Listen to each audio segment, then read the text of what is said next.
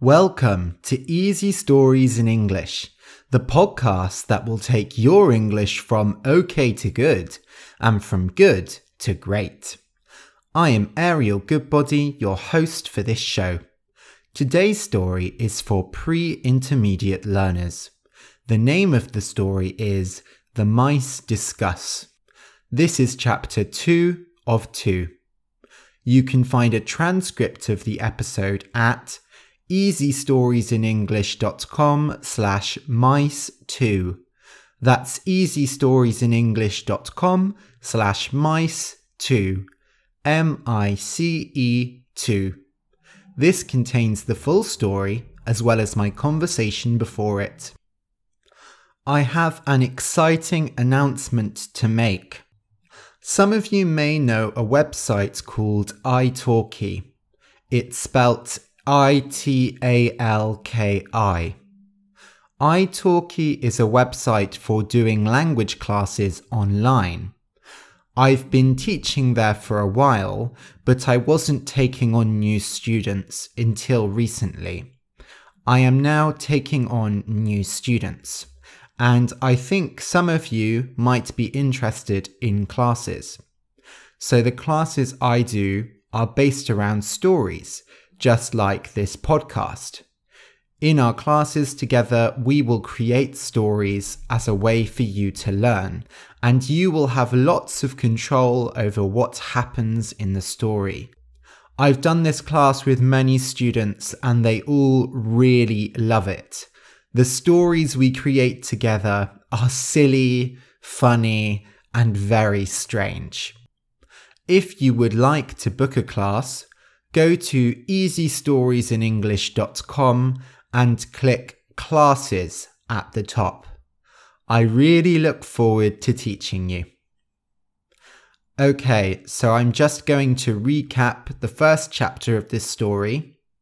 So in the first chapter of The Mice Discuss, Gentle's cousin Nosy wrote him a letter.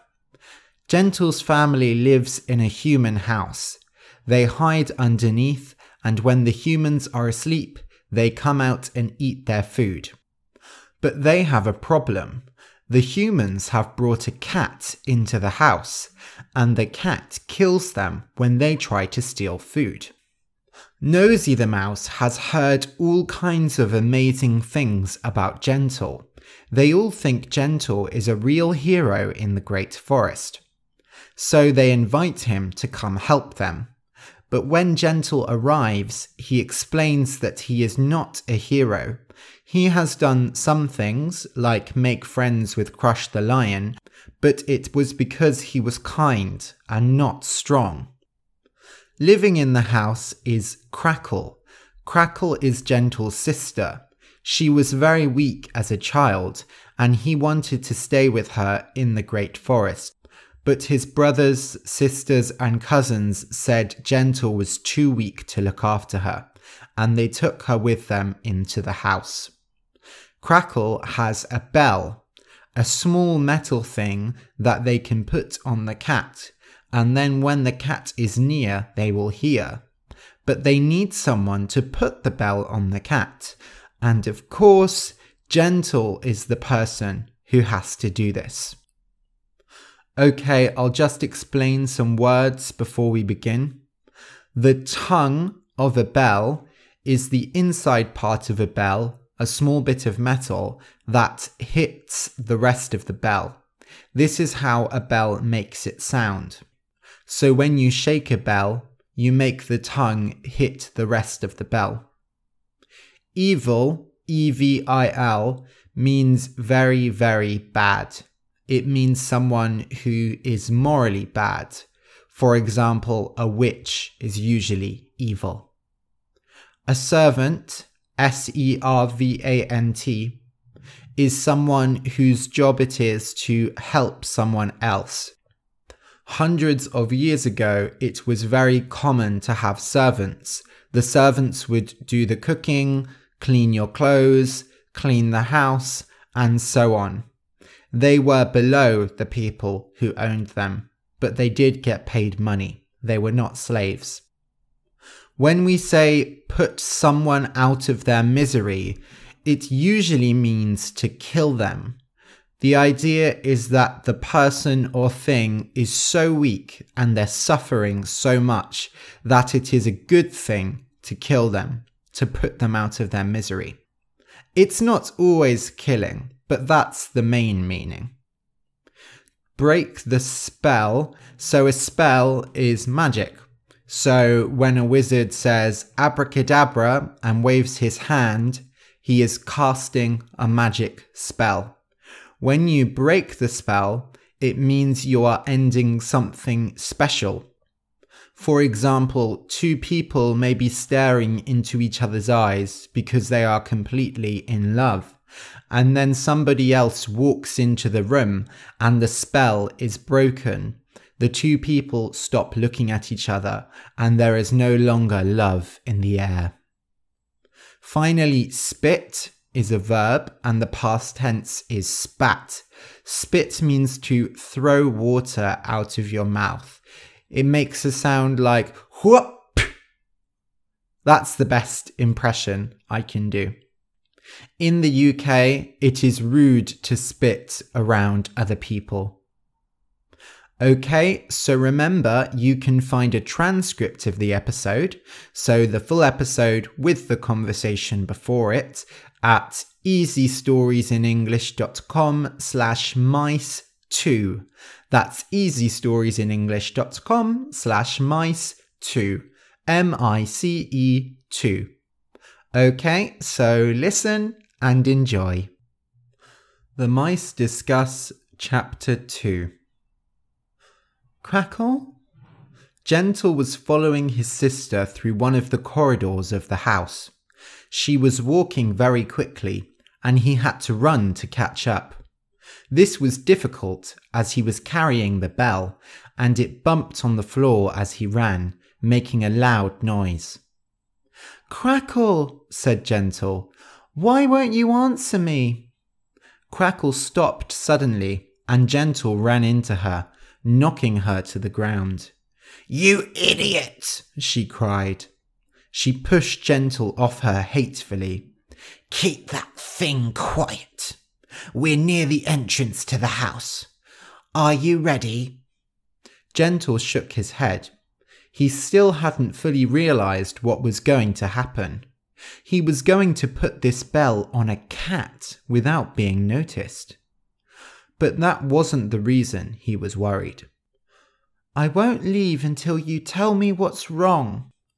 Wrong? You know what's wrong. This hairy monster is living in our house, stealing our food.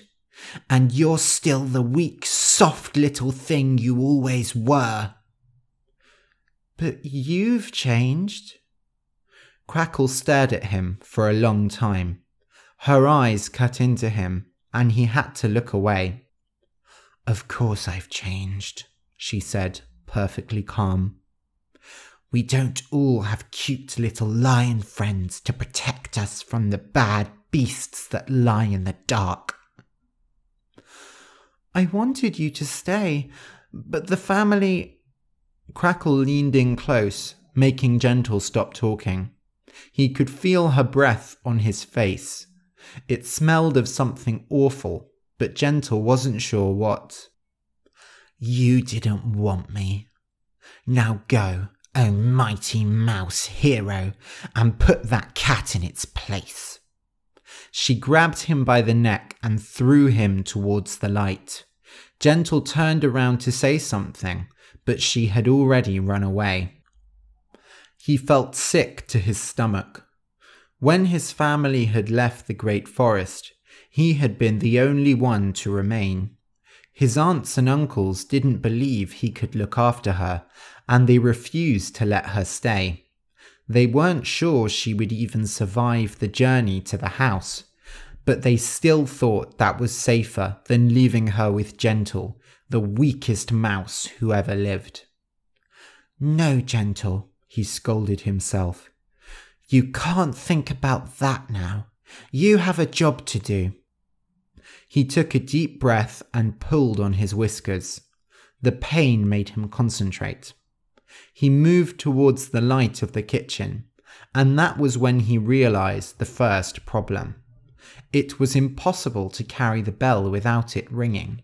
He had to reach inside with his paw and hold the tongue, which meant he couldn't move very quickly. He reached the edge of the mouse hole and blinked. His eyes still couldn't see that well in the darkness. He was used to the bright open space of the forest, and the house was darker than the inside of Crush's cave. Gentle sniffed. This must be the kitchen, the room where the humans kept their food. The smell was like no food he had eaten in the forest. Beyond the kitchen was a dark corridor, and he felt fear just looking at it. He carefully took the bell, silencing it, and crawled forwards. His eyes slowly got used to the light, and he made out the shapes of strange objects. There were chairs and tables and bookshelves, but to Gentle they looked like nothing he had ever seen before. At one point, he thought he saw the cat and jumped, but when he moved closer, he saw that it wasn't alive. It was made of some hard white material, painted with blue patterns. Next to it was a small mouse made of the same thing, staring at him with lifeless eyes. He had heard about the awful things humans surrounded themselves with, but he never imagined they were this horrible. He wondered if these had once been real animals, that the humans turned into evil statues. Was the mouse perhaps one of his relatives? Gentle felt hopeless. He was shaking with fear, and he had to hold the bell hard to stop it from making a noise. Crackle wanted to punish him. He had hurt her more than he was ever aware. Why hadn't he written to her all those years? He went red as he remembered that part of his life. After his family left, the other mice in the great forest teased and bullied him, and he had been so miserable he could hardly think about anyone else. He wanted to finish this and go home. The thing was, he couldn't move quickly as long as he was holding the bell. A long corridor stretched before him, with nowhere to hide, and he decided it would be safer to run across it and ignore the sound. He would have heard the cat if it was near, right? He ran across the floor, the bell banging loudly on the floorboards, and then out of nowhere, a paw fell on his tail. "Oh, crumbs!" A warm, heavy hand lifted him into the air, and the bell fell onto the floor and tinkled sadly. He looked face to face at a fat orange cat. Its hair was thick and heavy, which probably made it all the quieter in the house, and it had an evil smile on its face.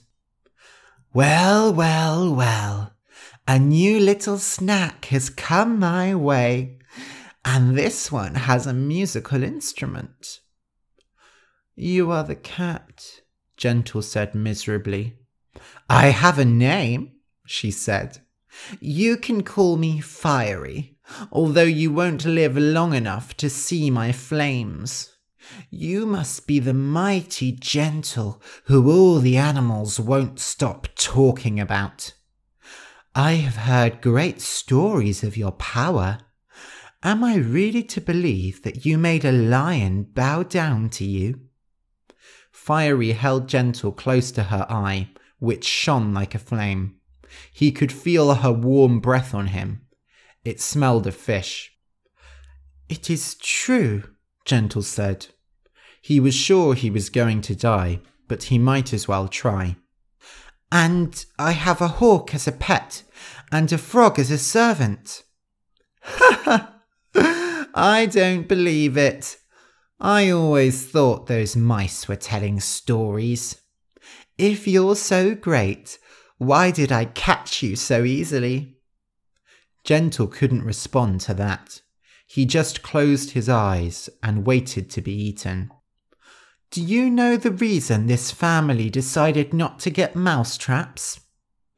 After a few seconds, Gentle realized she was waiting for his answer. No, what's a mousetrap? A small wooden object with a piece of cheese on it. And of course, those brainless little things are so hungry. They would run straight to the trap, full of excitement, and then snap! Fiery slammed her paws together on Gentle, taking all his breath away. Snap, he said. The trap falls on the mouse and kills it. But the family thought it would be cruel to use mousetraps. They thought it was kinder to let me do it. But I have stood and listened to the conversations these mice have, and in my opinion they deserve a bloody death for their stupidity. Gentle hadn't heard much about humans, but Fiery's story made no sense. Why would humans care about how they kill us? I mean, we die either way. Fiery laughed bitterly. You remind me of the little girl in my old house. She always asked stupid questions too. You were in a different family? Gentle asked. In reality, he had no interest in the past life of this murderer, but as Fiery continued to talk, she held his tail less tightly.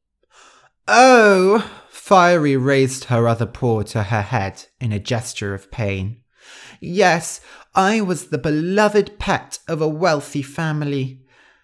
That is, until they got that beast.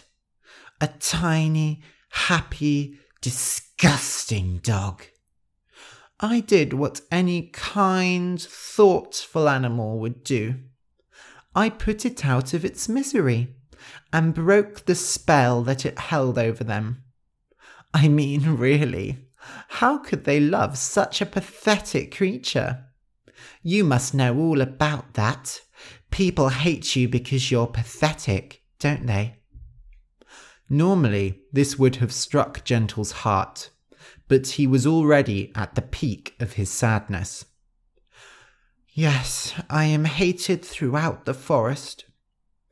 Exactly, said Fiery. You represent everything that is wrong with the world. You are the weakness that must be killed. The little girl didn't understand that.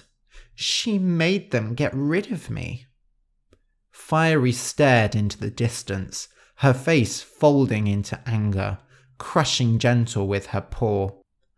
Now I have to get by in this dark, dusty house, living on the old scraps of fish and greasy little mice. I am going to very much enjoy eating you, though. You've got a nice smell. Fiery lifted Gentle to her mouth. Wait, he cried. Haven't you ever considered moving to the wild? Fiery paused and looked at him with a cold yellow eye.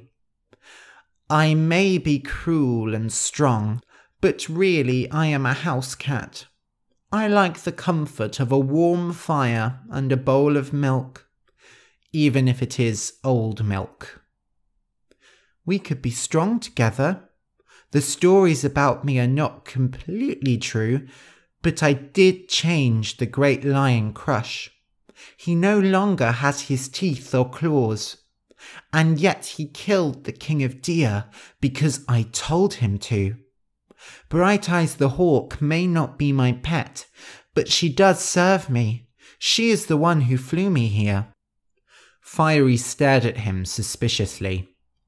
And how did you manage that? I am not strong, but I am convincing with my words, just as you are. He found a confidence growing in him that he had never experienced before. Yes, you caught me, because I was without my allies. but together we would be so powerful. Wouldn't you prefer that to eating old fish in a poor person's house? You are fat from the meat of my brothers and sisters, but once you have killed them all, what will there be for you? Will the humans still need you?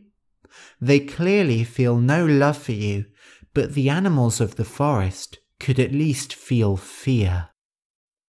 Fiery thought over Gentle's words for a long minute. She threw the mouse between her paws as she did so, making sure to never let go of him. He felt her sharp claws brush against him more than once, but he said nothing. And in the great forest, there are many other mice? Gentle smiled bitterly. Yes, there are many stupid mice. 3 cheers for Gentle! Hip hip hooray! Hip hip hooray! Hip hip hooray! Beneath the human's house, a feast was going on. There was bread, cheese, raisins, apples. The food was piled high, and the mice ate without fear. When Gentle had come back with the bell, saying that the cat was gone, nobody believed him. But after Crackle went out and investigated the house, she declared that it was true, even though she didn't look like she believed it herself. As a result, the fantastical stories of Gentle's bravery came back. In fact, they grew even sillier, and by sunrise they were telling stories of Gentle riding Crush into battle to defeat the King of Deer. It was the first time in Gentle's sad little life that he had been the centre of attention, and he didn't know what to do with himself. At first he said no, but as he ate and drank, he enjoyed himself more and more, and finally started agreeing with the stories. He had missed his family, he realised. Crackle stayed at the edge of the party and went to bed early. Gentle tried to talk to her, but the other mice were pushing pieces of cheese in front of him, demanding he play a game called Cheesy the Rat King, where he had to put as much cheese into his cheeks as possible. And he couldn't not play that, could he? The next day, Gentle woke up with a huge headache and Crackle staring down at him. Have fun last night? Yes, I did actually. Sorry, Crackle. I hope you don't think I don't care about... I didn't really do anything that special. I just talked to the cat and convinced her to come back to the Great Forest with me. Funny, that's not what you told the others. Gentle went red. Things were a bit crazy last night. I wanted to explain. Well, you'll be glad to know that your pet is here waiting for you. Oh, Bright Eyes, you mean? And how did you convince her to bow down to you, I wonder? Crackle, you know, it's not too late. You can still come home with me. I can't make up for what I did, but maybe we can have a new life together. The forest is dangerous, but it's a better life than here. Crackle looked like he had just spat in her face. I don't need saving, hero. I enjoy my life as a house mouse. I wouldn't know what to do with all the strange events and strange animals in that great forest of yours. Without another word, she picked him up in her arms and pulled him out of the mouse hole. The other mice were just waking up, and a few of them said a sleepy goodbye to him, but he was out of the door before he could reply. Hey, I didn't get to say goodbye to Cousin Nosy. I'll pass on your regards to him. Bright Eyes walked up to them as Gentle rubbed his eyes, which hurt in the daylight. I've been waiting for hours, she said. If you don't get in my claw now, I'll leave without you, and you'll have to crawl back to the forest. Gentle opened his mouth to ask for a moment to say his goodbyes, but Crackle pushed the bell into his hands. "Since we don't need this anymore, why don't you take it home to remind everyone of how brave you are?" And before Gentle could reply, Bright Eyes had picked him up in her claws and they were flying away. He turned around to see Crackle staring up at him before crawling back inside the house. "So what's all this about you being brave? Did you do a magic trick or something?" Bright Eyes laughed at her own joke. "I'm not brave, just a mouse with too much to say."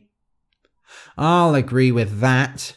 Now, you'll never guess what Speedy's been up to since you were away."